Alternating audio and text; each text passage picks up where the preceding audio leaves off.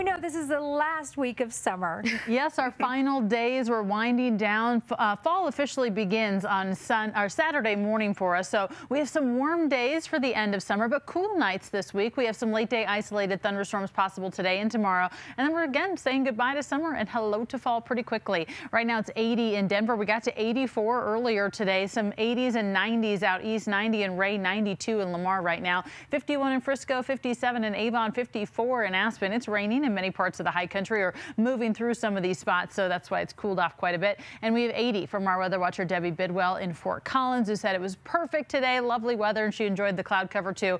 Tomorrow about the same for a lot of us. We're looking at 80 in Denver, 78 in Boulder, 80 in Fort Collins, lots of 80s out east, high country, 60s out there, and then we see the 70s and 80s off to the west. So across the Front Range, you'll see a lot of low 80s and upper 70s, 78 in Broomfield and Boulder, 80 in Firestone and Hudson, 81 in Windsor and Eaton. We have 80 in Aurora, 82 in downtown Denver, and then 73 in Castle Pine. So again, it's feeling like fall in Douglas County. 77 in Lone Tree and Meridian, 78 in Littleton, and for Highlands Ranch, 73 in Perry Park. Now, talking about fall around here, fall colors are just starting to change in the northern part of the state. So we haven't seen too much action just yet, but we'll start to see these colors change here pretty quickly.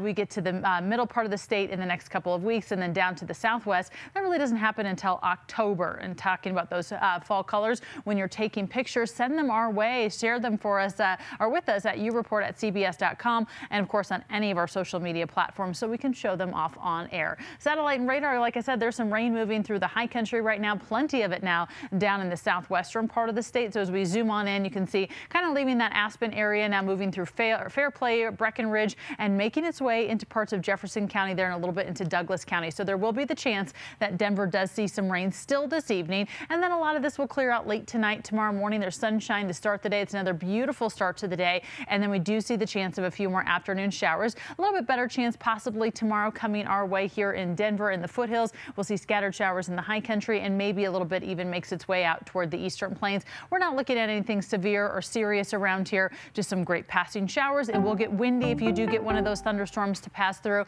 And then Wednesday and Thursday we are dry, it's sunny, 79 is our normal, so we're just above normal for the next couple of days. Still have the mid to upper 80s out east, 82 in Denver on Thursday, 60s, low 70s in the mountains. And then like I was saying, fall begins on early Saturday morning. We are going to cool off to the low 70s. It's a little breezy out there on Saturday, so it will be feeling very much like fall on Saturday. It officially begins at 12:49 in the morning. Most of us are going to sleep through that. And then on Sunday for our first real full day of fall, 74 degrees. It's going to be sunny and just really perfect out there. So great weekend. Open the windows, let in some fresh air, light the fun candles, put on a sweatshirt if you want to really feel in the season.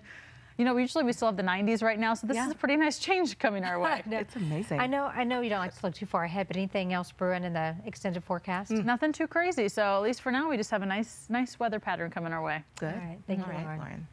Well, Colorado is